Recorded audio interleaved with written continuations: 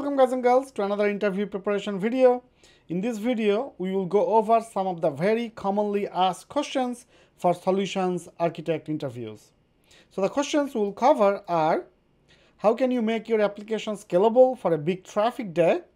How do you achieve disaster recovery for your cloud application? How do you secure your application on the cloud? Describe an architecture you designed. Biggest challenge faced during designing your application on cloud. How do you pick one service versus another as a solutions architect? What is the difference between SQL and NoSQL databases? What is cloud computing and what is AWS Service X? So timestamps are included for all these questions and answer. And for the answer, I'll go over an average answer. So some of you might give this in the interview and think, oh, that answer is fine. But I'm also going to go over some better answers, and if you give those answers, the interviewer will think like you are a real world architect. So for those of you who are new to this channel, my name is Raj. Currently I'm a senior specialist solutions architect at AWS for serverless and containers. Before that, I was a general solutions architect at AWS. Prior to this, I was a distinguished cloud architect at Verizon. I am also a published Udemy and Pluralsight author. Alright, with that being said, let's get started. So question number one, how can you make your application scalable for a big traffic day? So an average answer would look like put the virtual machines or EC2s in an auto scaling group and use a load balancer. So nothing is wrong with this answer. Probably 3 years back, this would have been a great answer. But now cloud is mature. So any project you go and start working with, they already know about this. So when they come to you as a solutions architect, they expect something extra. So a good answer might be like, I will put my VMs or Amazon EC2s inside a auto scaling group behind a load balancer.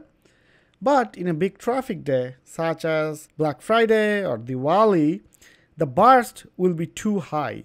So if I let my load balancers to scale up naturally, it may not be able to keep up with the rate of rise of traffic. So to avoid that, I will pre-warn my load balancer before the big traffic event. Similarly, I will use scheduled scaling for my auto scaling group.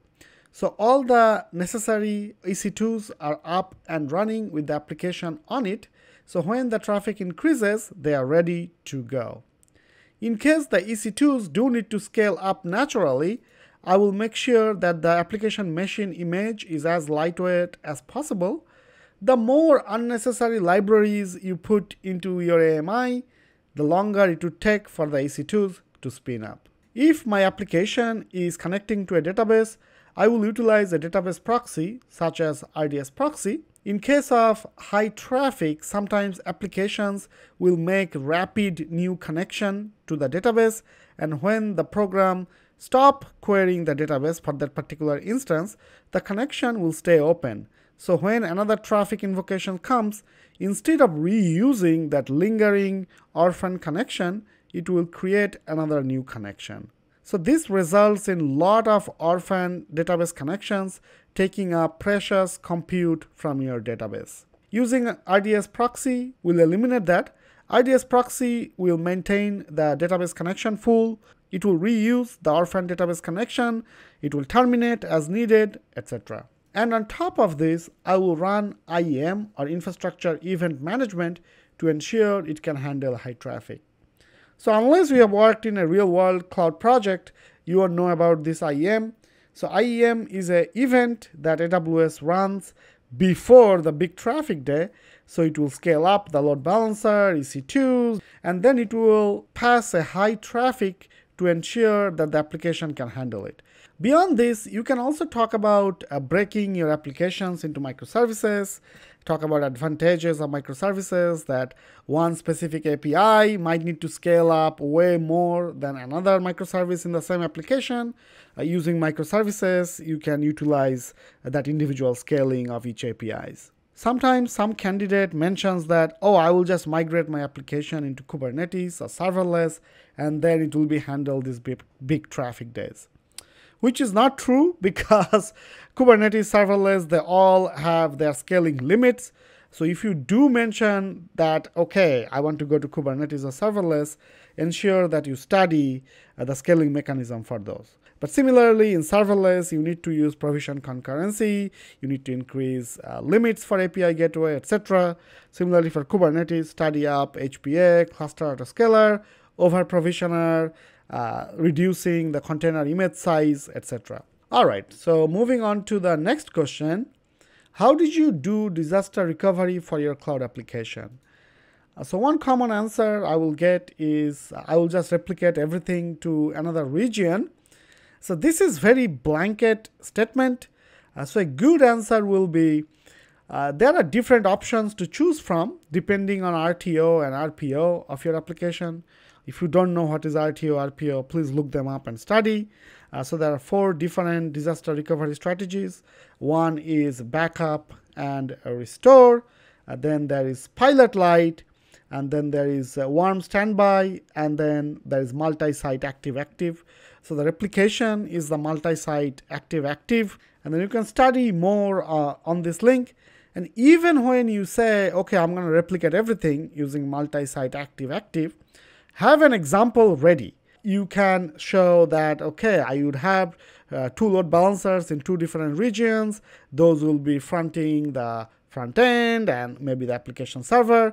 And a Route 53 can send the traffic to the appropriate region based on the latency. So even if one region goes down, Route 53 will automatically send all the traffic to the other region. For the database, if I use DynamoDB, I will use DynamoDB global tables, which will automatically replicate along with continuous backup.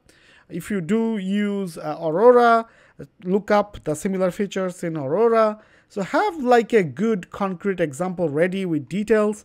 So next question. So this one comes almost in all cloud interviews. How do you secure your application on the cloud? So the average answer would be like use KMS, IAM, and firewalls for security. So the problem is explain what they do rather than just saying service names. And then take one application such as 3-tier app with EC2 or microservice running on Kubernetes or serverless and explain in detail. So a good answer might be like, assuming my application is running in a serverless manner, so all the APIs are hosted in Amazon API Gateway, and all the API backend are handled by Lambda, and then that Lambda is going to different DB2s. So I've created 3 different color arrows to show that there are 3 microservices running. And then you could say that on the user side, I will implement authentication. I will secure data at transit using SSL TLS.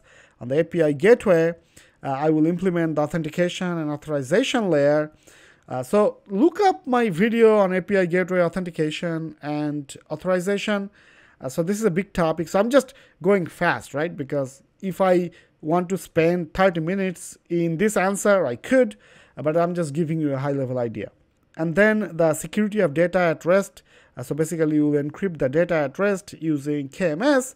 And the most important part is the security of the application, because this is where you'll probably get most of the questions, because this shows that you have actually designed and worked in an application. So I'll go over an example of security of the application. And I will use Kubernetes for that because Kubernetes is super hot right now. So generally in Kubernetes, you have your application container image running within a pod. And then that pod is running in the data plane, which is Amazon EC2. So application security for Kubernetes will look like you will use namespaces to divide the cluster. You can separate resource quota and access for each namespace. But for a multi-tenant cluster, by default, all pods can talk to each other. Use network policy to control pod traffic. You can control traffic by IP, label, or namespace. And then you implement RBAC or role-based access control. You can specify separate roles for separate groups such as admin, developer, tester, etc. Do not allow privileged escalation. Prepare for questions on privilege escalation versus root access, and use OPA or Open Policy Agent to enforce restriction. OPA will ensure that the images are coming from approved repository. And if you have namespace should have a label with point of contact in case something goes wrong, etc. So the point is, have one application ready in your head. All right, next question. Describe an architecture you designed. So I'll just give a couple of general tips because this is very open-ended question. It's always better to explain a system you designed, even if small. So sometimes I see this tendency that sometimes candidates will give an elaborate, fancy example using a lot of things, but it's clear that they haven't designed this or worked deeply on it. So to give an example, for my interviews, even for my AWS interview, which is a pretty big interview for my career, I used a microservice design with third-party API gateway with Lambda. So this is the design I actually used. So if you look at it, back then we were using Apigee, and then we had to integrate Apigee with application Lambda. But then the problem was Apigee was multi-tenant. So we had to ensure the separation. So we had to use like auth Lambda and a couple of other things. But if you look at this architecture, it's just one layer, right? So basically a API platform and then the back end. There is no like 3-tier, there is no front end. I didn't even put database in here. But I designed this and I had to defend this architecture in many internal meetings. So I knew this architecture in and out. So I got a lot of questions on different components of the architecture. So even though this architecture is small, but I worked on it, so I was able to answer all of it. So again, to re-stress my point, don't try to explain a fancy design that you did not try out or that you didn't do. All right, the next question is biggest challenge faced on cloud. The average answer is there are so many services, it's hard to determine when to use for what. So this doesn't tell your interviewer anything really. So remember, when the interviewer is asking for a challenge, it's a two-pronged question. He or she wants to know the challenge as well as how you overcame that challenge. So a couple of good answers could be, you can use the scaling example we went through, right? Because you could say, I thought that using a regular auto scaling group would take care of the high burst, high scaling criteria, but then it did not. So then I had to do all the additional things. So study the answer for the first question in case you just jumped to this question, skipping the first question answer that we did. But another answer could be, it is challenging to cost optimize the applications. And you can give an example that we are trying to design a Kubernetes application, but there is no restrictions on how big the pods could be, how big the nodes could be. So applications are just spinning up stuff, incurring a lot of bill, but we are not using whatever we are spinning. So how do you fix this? So you could say that use Amazon CloudWatch Insights, and Amazon CloudWatch Insights along with AWS Compute Optimizer identifies whether your AWS resources are optimal and offers recommendations to improve cost and performance. You can mention about the spot instances. You can also mention that for research purposes, you used AWS Cost Explorer, which goes over the billing and usage report in detail. So different teams using different EC2s, different tags. Also, if you have used any third-party tools, you can mention that use KubeCast or Cloud Health. There are many others, but these two are the popular ones. And for KubeCast, if you do mention the name, make sure you just test it out. It's very straightforward. But just make sure you understand what extra feature does KubeCast provide. So it provides some extra features that your regular Cost Explorer doesn't provide. All right, going next, how do you pick one service versus another as a solutions architect? So this is one of the hardest questions that you will face in the interview. So ask interviewer about the system requirements. You could ask like, is this system having like a steady traffic, or there could be high burst traffic? What is the SLA response time for the APIs? Does everything needs to be synchronous, or can some stuff can be asynchronous, etc. And then you just gotta study for this one. There is no easy answer, unfortunately. So I have multiple videos on this. So take a look if you are interested.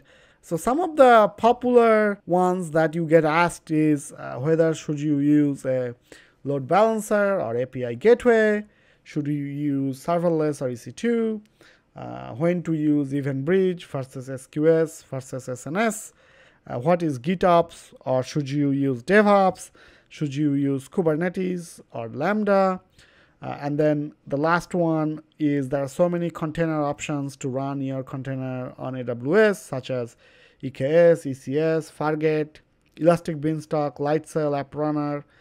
When would you choose what? So I have detailed video on each of these, so you can search on my channel and check them out. The next question is also super common. What is the difference between SQL and NoSQL? So the average answer is SQL holds structured data and NoSQL holds unstructured data. You can define indexes and run queries on SQL. SQL is good for transactional system and NoSQL is best for logging.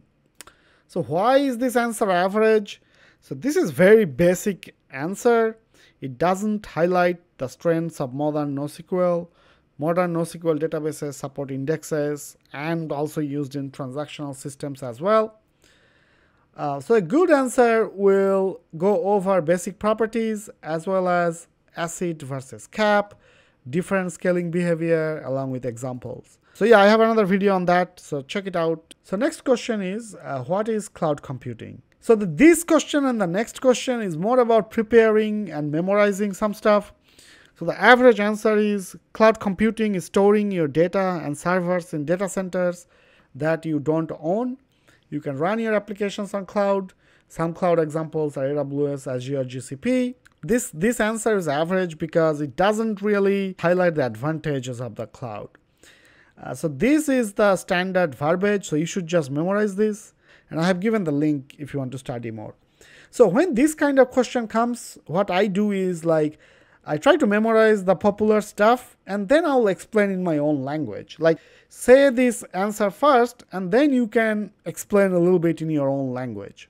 Generally when I get asked this question, after I say this part, I'll also give an example of electricity, like cloud computing is similar to consuming electricity because you just flip a switch when you need electricity and you just flip it off when you don't need it, and you only pay for how much electricity you consume.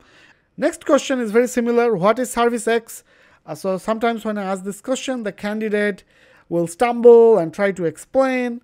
So it's very difficult, right? Because sometimes you know a lot about a service and it's very difficult to give a succinct answer. Say the official definition, just one line, and then you can explain in your own words. So these are some of the very popular ones. Like one example is EKS, like Amazon Elastic Kubernetes Service is a managed service that you can use to run Kubernetes on AWS without needing to install, operate, and maintain your own Kubernetes control plane or nodes. So I actually have like 10 of AWS services memorized because I go to customer meetings all the time, and sometimes if I'm talking to CTOs or directors, they sometimes don't know, right? And that's very natural. They deal with very high-level problems. So if I mention something, they will say, hey, Raj, what do you mean by CloudFormation? So I'll just have this line memorized. So I'll say the line and then explain a little bit more in my own language. All right, guys and girls, that's all the questions and answers. Also, if you have faced any particular interview questions that you had difficulty explaining, please post it on the comments. I will make a video on it in the future. If you found this video helpful, if this was useful, please click subscribe, click the like button, smash it if that's something you are into, comment, share this channel with your friends and family, help this channel grow. All right, that's it for this one. I'll see you guys and girls in the next video. Bye.